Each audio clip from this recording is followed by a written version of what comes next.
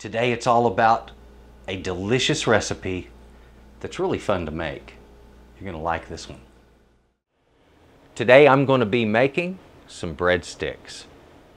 Now here's the thing, I was thinking about doing breadsticks recipe and I thought, what's the competition doing? Got to think about what other folks are doing. I have to think about what sells and what doesn't and what people are interested in. That's what I'm wanting to target. I see that a lot of folks like breadsticks, and I see there's a little niche that's kind of going missed, and I'm going to fill it. Okay? As I normally do, I like to develop recipes, and today what we're going to do is we're going to put together a wonderful breadstick recipe.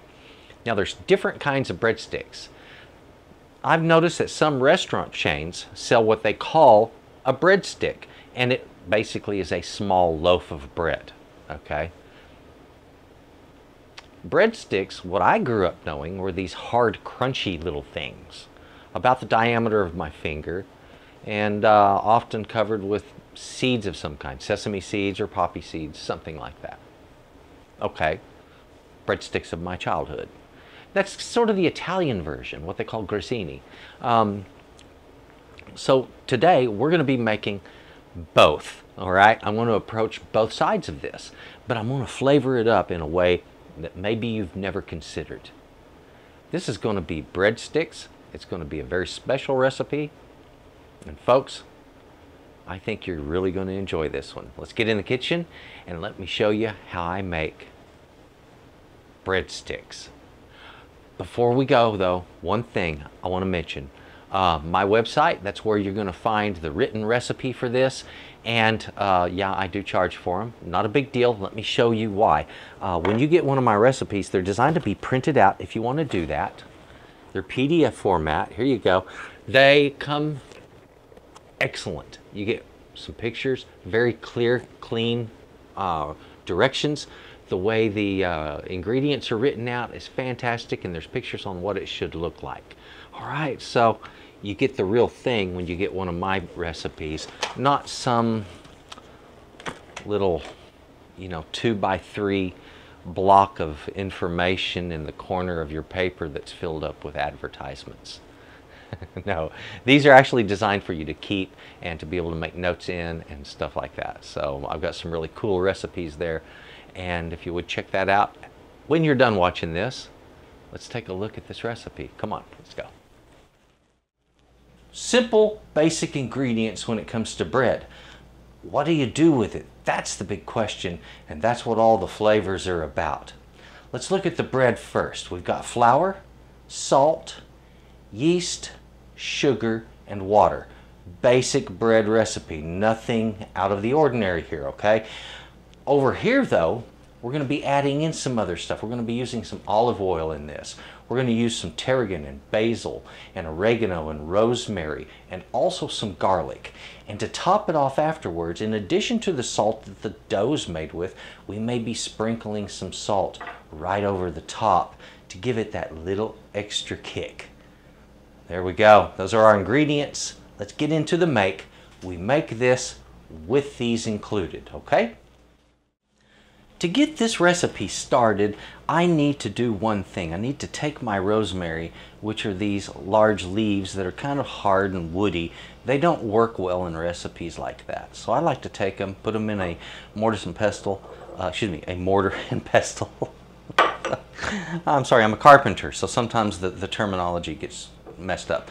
Anyway, put it in here, grind it down into a nice little powder, and we're going to use that in the dough. Now I need to put my flour into this bowl, and I'm going to mix in all of these other ingredients. Only one thing I'm going to caution you about: when you're putting in your yeast, don't put the salt in at the exact same time. Stir the yeast in and then put the salt in and stir it in. And I like to mix all of this stuff in my flour prior to making my dough.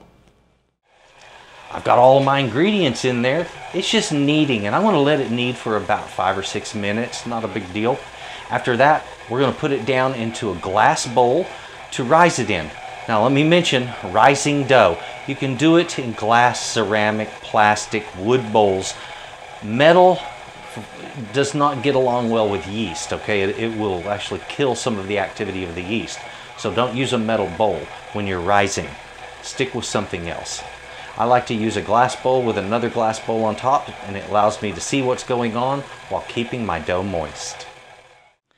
Getting ready to put my dough down in my rising bowl. And as I mentioned, I use a glass bowl over the top, and it gives me a nice little set for rising my dough. And I've been doing it this way for years. It seems to work.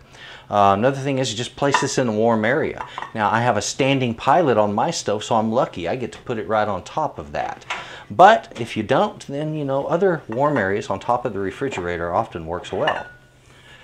Before I put my dough in here, I want to coat it with a little olive oil. Looks like the dough has risen up. Now I'm going to give it about, another 5 or 10 minutes. It's going to rise just a little bit more. I'll punch it down, give it a little bit of kneading just in your hand. You don't have to put it on the floured board or anything. And after you roll it under itself a few times, throw it back down in here, rise it a second time, and then after that we're going to get on to making our breadsticks. Really neat. You can see down here where there's a lot of air pockets and stuff going on, and that's just the same thing that's going on inside of the dough, and it's a beautiful thing. So we give it plenty of time, and it will turn into something special for us. I have risen my dough twice now.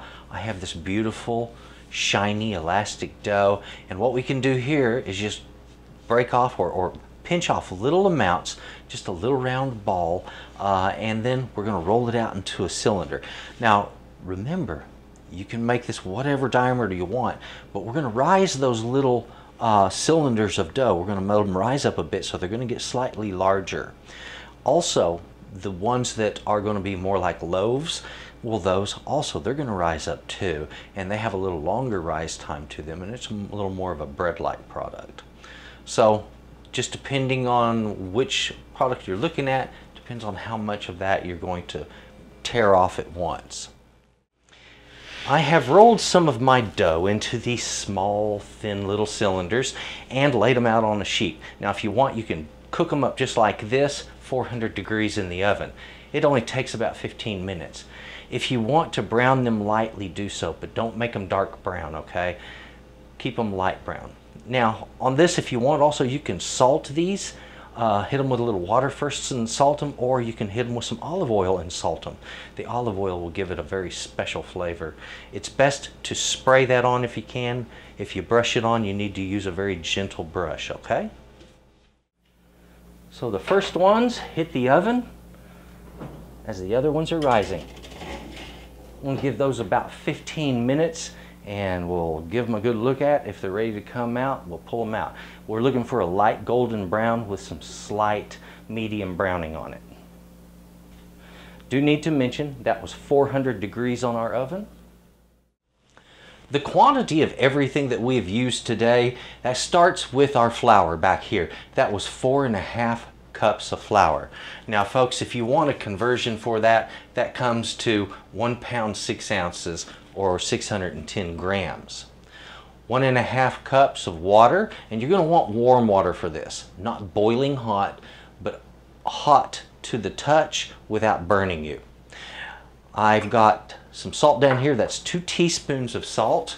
That salt measures out at 8 grams of salt. The yeast, that is a total of 2 packages of yeast. Now on that, it comes to a total of 14 grams if you're weighing it out.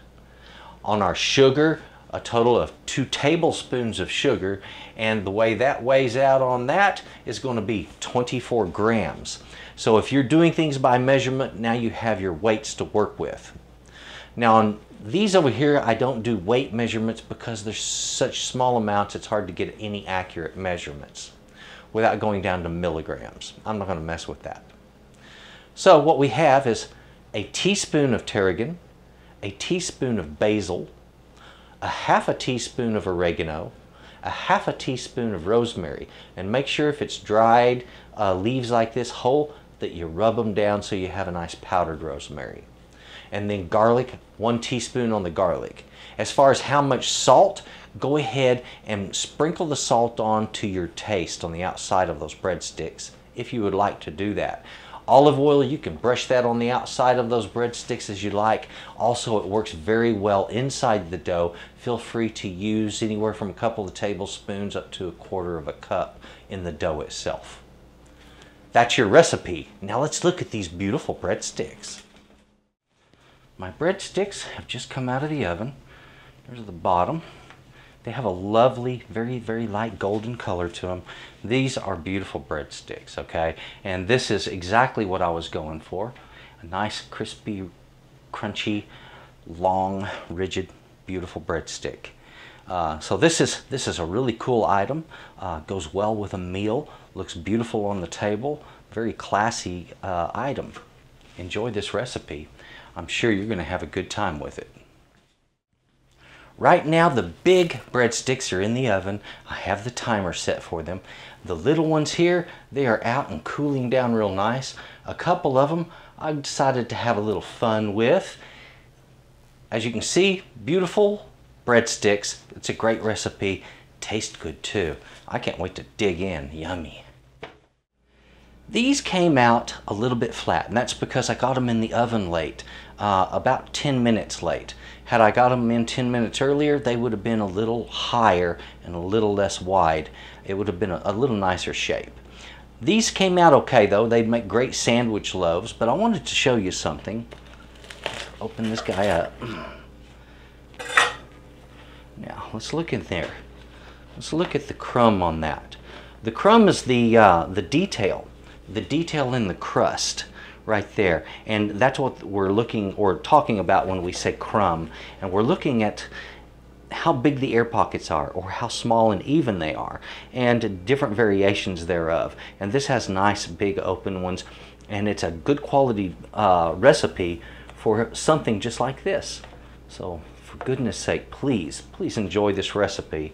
You're gonna have a good time with it, and the flavor is incredible. Now, I've been sitting here enjoying these. They're so good. And of course, I cut this one open.